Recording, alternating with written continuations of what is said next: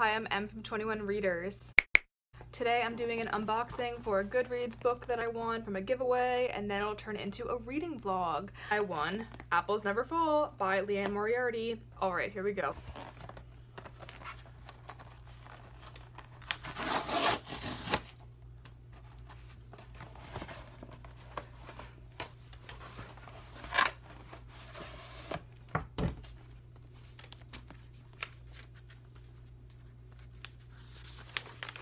Here it is, Apples Never Fall by Liane Moriarty, releasing on September 14th. On sale September 2021, September 14th. Okay, let's see what the note says. It says, congratulations on winning a copy of Apples Never Fall on Goodreads.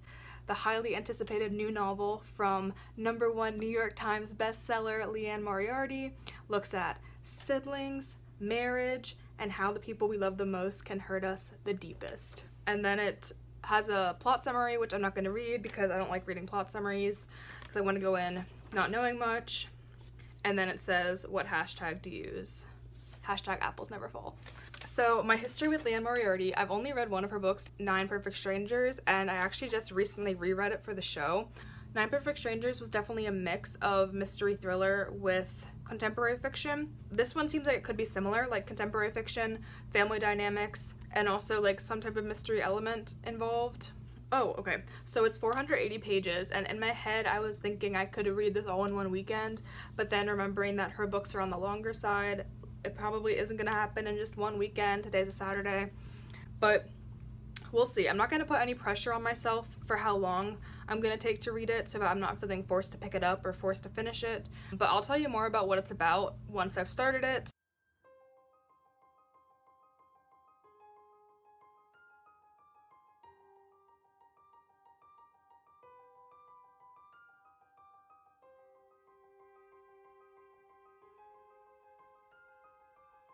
Okay, I already have an update even though I only read the prologue. So already the apples have been introduced as a metaphor.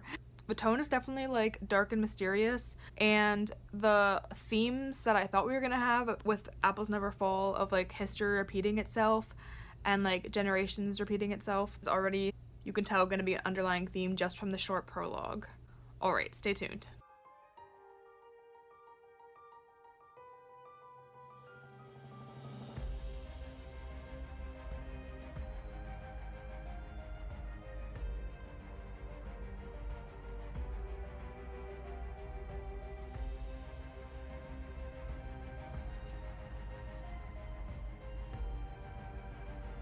Update time. I am on page 129, which is chapter 17, and that's about 25% of the way through Apples Never Fall.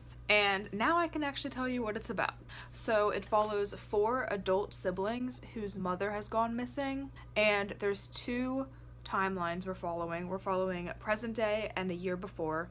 The year before chapters are told from the different family members' perspectives, and we're learning more about each of the people in this family.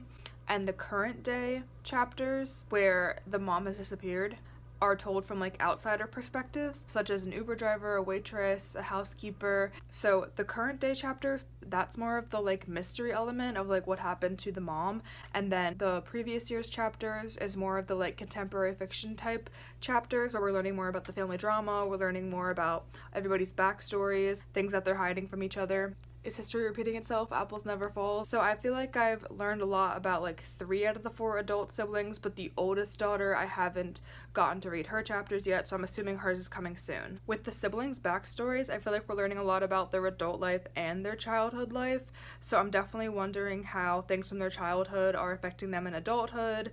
And I also am kind of liking the underlying conversations about like adult children caring for their elderly parents and siblings who were close in childhood, how those relationships have evolved into adulthood. I feel like we've kind of hit on those 2 topics so far, and I think we'll dive even deeper to those topics. For the chapters in the past, there are 2 things happening to this family. One involves tennis and one involves a guest. I'm guessing is going to be why the mom has disappeared. As for the pacing, I feel like it's going by fast. Since this is nearly 500 pages, I wasn't sure how I was going to feel about the length, but I'm a fourth of the way through and I feel like it went by pretty fast. I think that the bouncing back and forth of who we're focusing on is helping with the pace too. We're not just focusing on one person. So I'm not sure how much more reading I'm going to get done tonight on this one. I think I'm going to watch the new Apple TV film called CODA tomorrow on Sunday. I definitely plan on getting through a large chunk of this.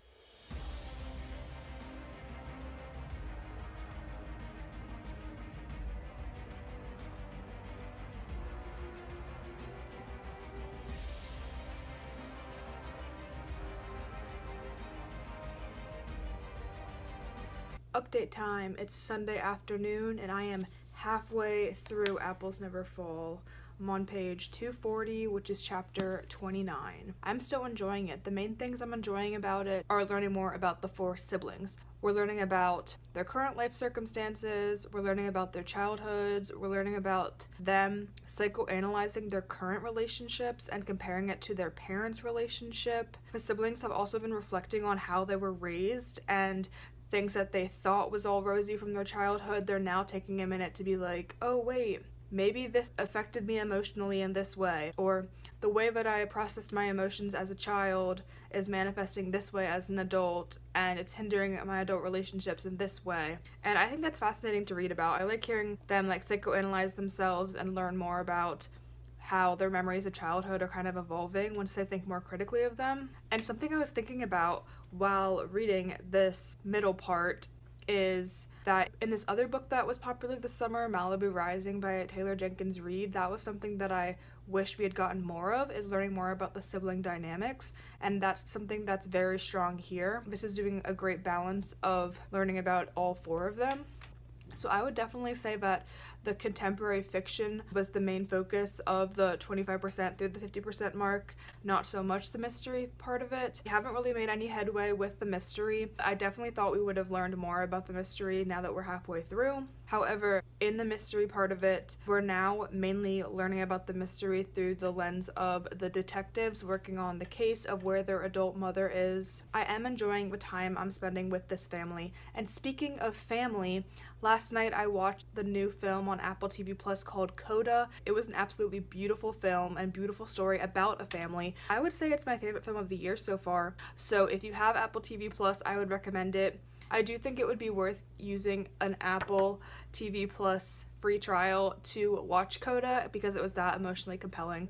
And I feel like this morning I've just been thinking about that film all day, and also, of course, the family members in this book.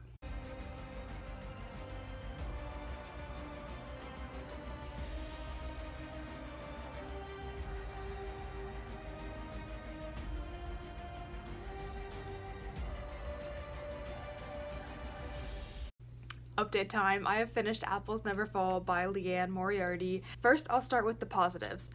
I really liked reading about the adult siblings' dynamics, learning about what's going on in their heads, their relationship with each other, their complicated relationship with their parents, them thinking back on their childhood and analyzing it. I really enjoyed getting in these four adult siblings' head and reading about their complicated lives. That is definitely going to be what sticks with me the most long after I have now finished the book. In that regard, I would say like the contemporary fiction family drama side of the book was the strongest part for me. So where it was just average for me was the mystery. I do feel like the mystery was average. I feel like that part I'm not going to remember that much. The twist was just fine for me. I would say if I'm comparing this one to Nine Perfect Strangers, the mystery part was better in Nine Perfect Strangers than Apples Never Fall, but the contemporary fiction character-driven character study was better in this one than in Nine Perfect Strangers. If you're in it just for the mystery, this one might be worth skipping, but if you're interested in a mystery where the main focus is learning about the backstories of all the characters, then I would recommend this one. Something I was thinking about, like tying it to other things that I've consumed. So my favorite part of the show This Is Us that I used to watch, I don't watch anymore, my favorite scenes in This Is Us were always the scenes between the three adult children. So it kind of reminded me of why I like this one, is the sibling connections and them talking about their childhoods, them talking about their relationship with their parents, Then I was thinking about how I read the book Not a Happy Family by Sherry Lapina, and I wish this one had done more with the sibling dynamics and sibling drama.